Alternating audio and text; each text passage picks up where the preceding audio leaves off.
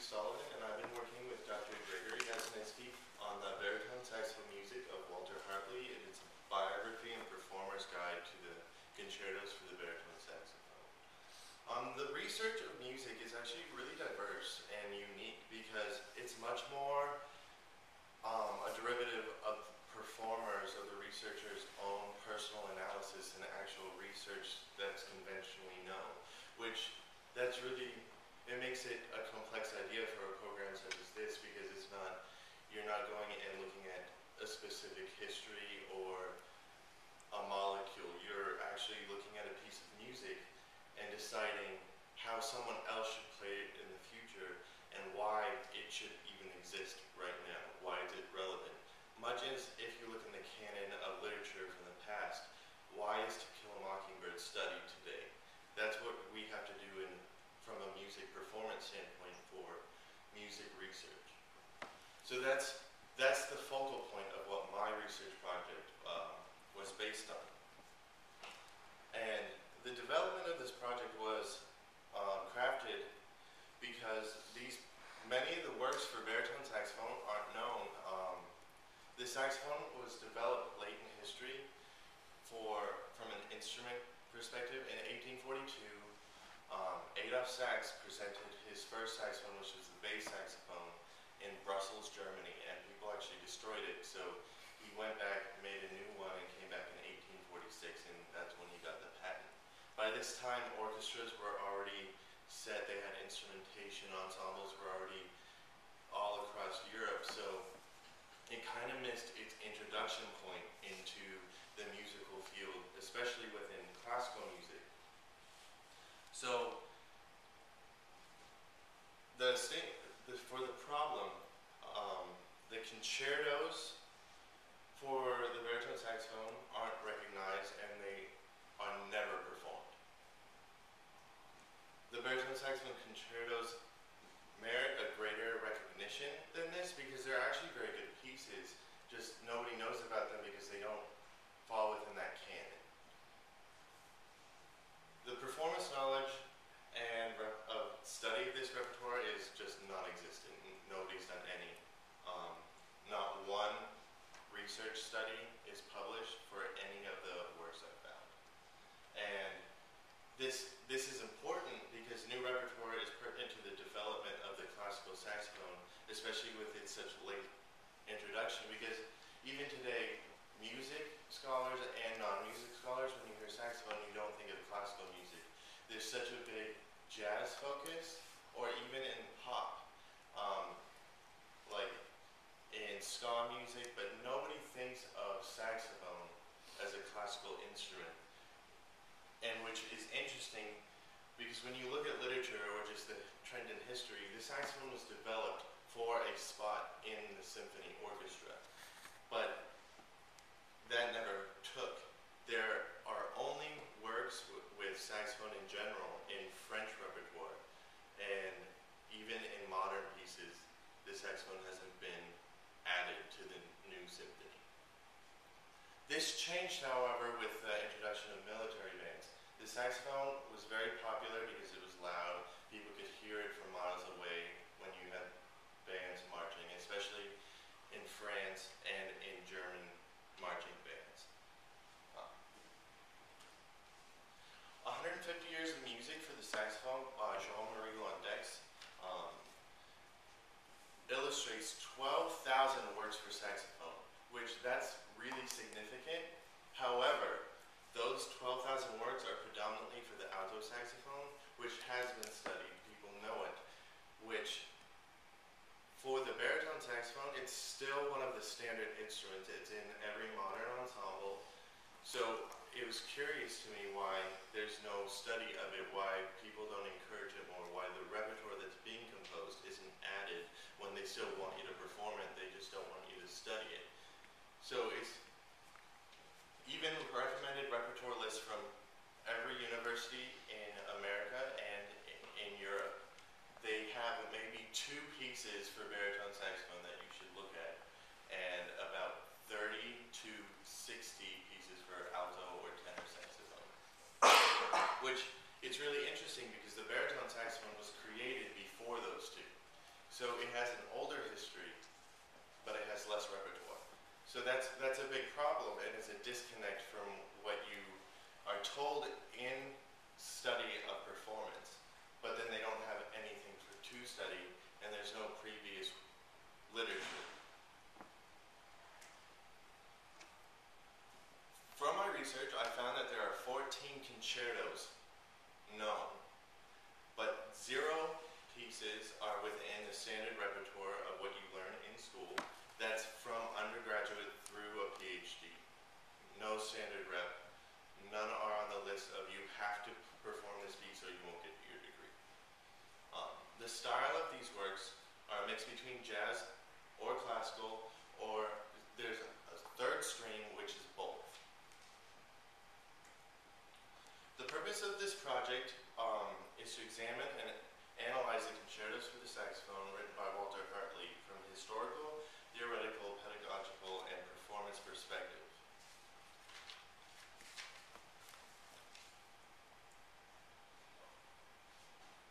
The questions that I developed based on my literature review were, what is the history and the inspiration for these works?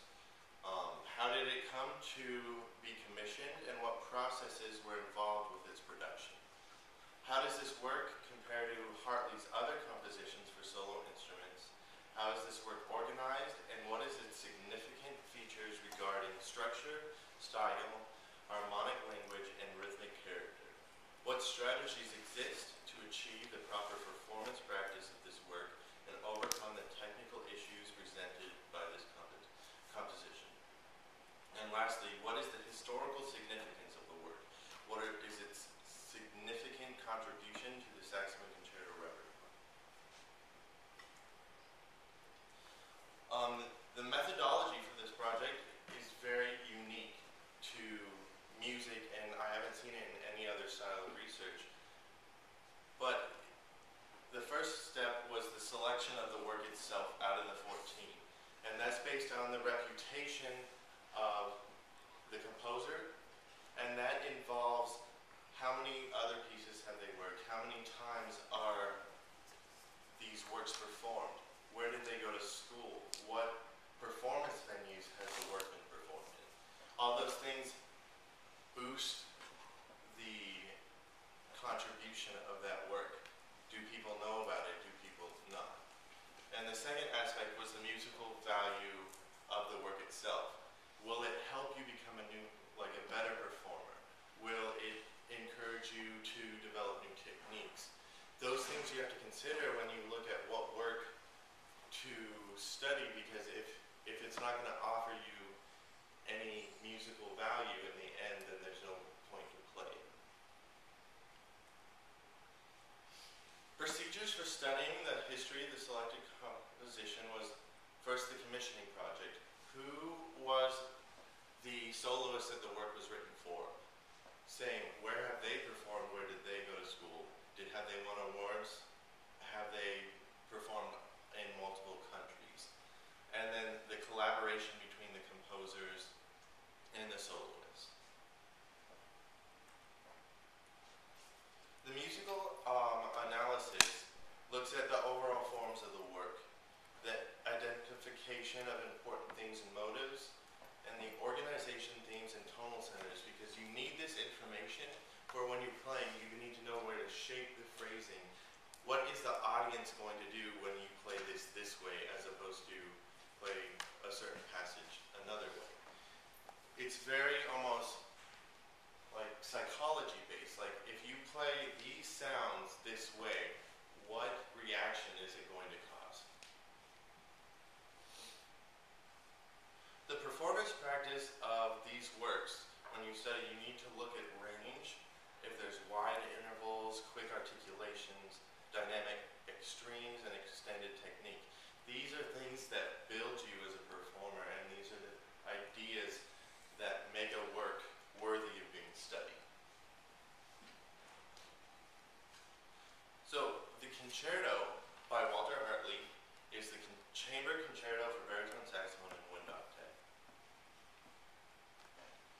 Walter Hartley was born in 1927 in Washington, D.C. He's an American composer he started composing at 5 years old, which that's saying something, especially in the modern music days, because he didn't have the Beethoven. He wasn't starting with the standard classical music. He got his degrees, his bachelor's, his master's, and his PhD from the Easton School of Music of the University of Rochester. And currently he is the Professor Emeritus of Music at Fredonia State University in Fredonia, New York. He has worked for saxophone from 1951 through 2005. The concerto itself was composed in 1988. It is a 3-movement work lasting 9 minutes and 30 seconds and is published by Dorn Publications. And in general, this is a very academic work. It's not so much as, if you don't understand musical concepts, you'll find it interesting, but you won't per se call it pretty music. It's very mathematical almost.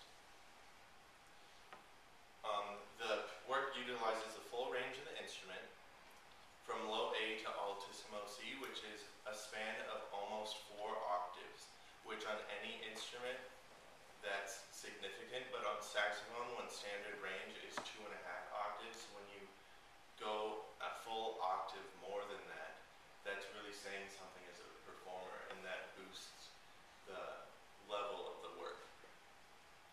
The harmonic structure is atonal. It's classical music, but it's more modern. So you won't find any scales like C major, you won't hear any major chords. Nothing you hear in this work is pretty. It's very not standard to what you would hear in classical music. Now orchestration, the solos is heard easily, which is great for the baritone saxophone because it's not a very loud instrument when you play it in classical music. It has a very dark tone, and to serve that, the orchestration being light really emphasizes its beauty as an instrument.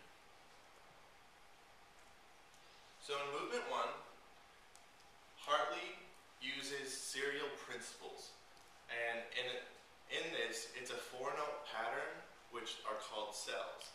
And this is a modified structure from 12-tone music, where in a 12-tone work, you have to use each of 12 pitches before you can repeat any new system of 12 notes.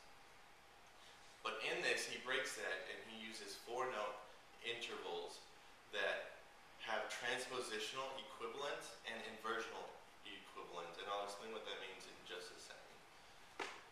So in this excerpt from the opening, each one of these 5 sets of 4 are essentially the same exact musical expression.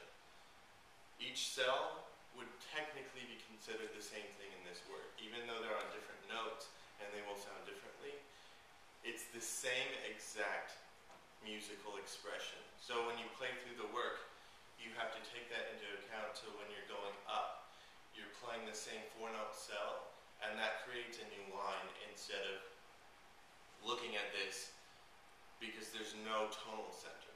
You have to consider what cell you're in rather than what key you're in. And below in the blue, those are inversional techniques. So that means you can have 2 different sets and they can be played backwards and still represent the same character.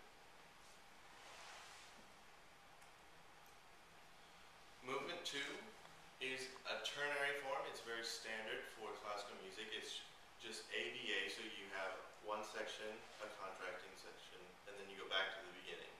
That's very standard form from back to ancient Greek music. But the orchestration, it's interesting because the octet plays all open fifths, which that's also a very standard classical progression.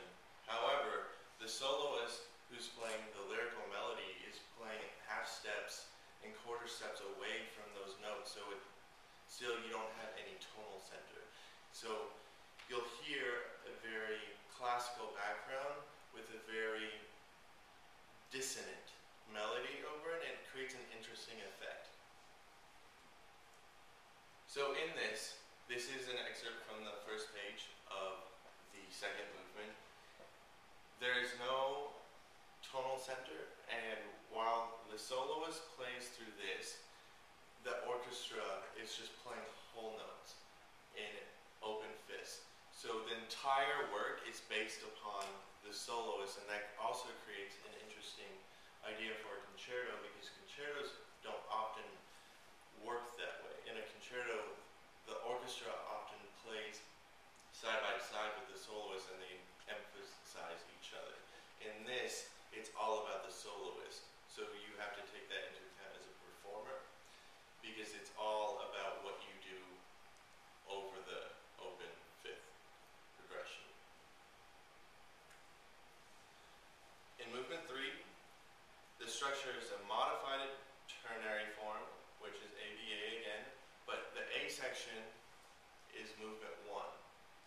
The B section is movement 2, and when it goes back to A, it combines movement 1 and 2. So you get musical ideas with the 4-note cells throughout the first A section and the second A section, and then you get the open structure in the B section, and it brings the whole work back together.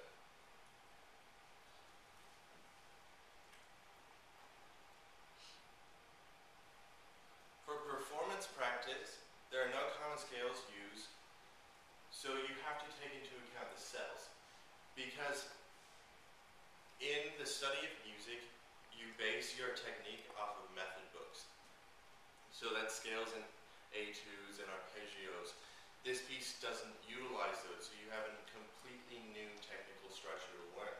So you have to take each of the 4-note cells separately and take that and do that full range across the instrument in every octave, and that's how you build that technique for future use. Luckily, Walter Hartley uses very specific phrase markings, and he gives you plenty of areas to breathe, so that's already laid out for you. However, he uses altissimo outside of the standard register. That's even hard for university level performers or professional performers who already have gone through training. So it's important to work on these separately outside of the piece, especially for the baritone saxophone, for no works really utilize these techniques. Conclusions. The concerto was developed in time of serialism, which is 12-tone music, but he takes that further and develops his own sort of character with his 4-note cells, breaking that pattern, so he can repeat different characters every 4 notes instead of every 12 notes.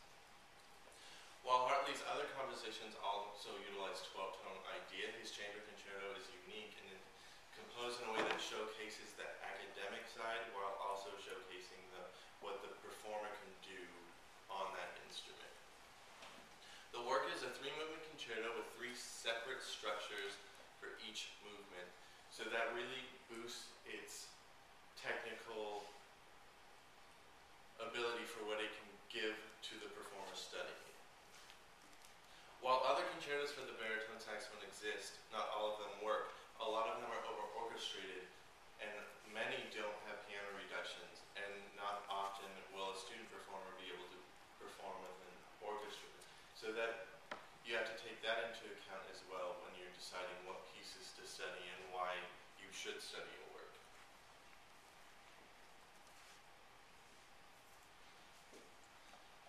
So the chamber concerto for baritone saxophone and wind octave by Walter Hartley should be studied from a performance standpoint because it utilizes everything that standard repertoire concertos use.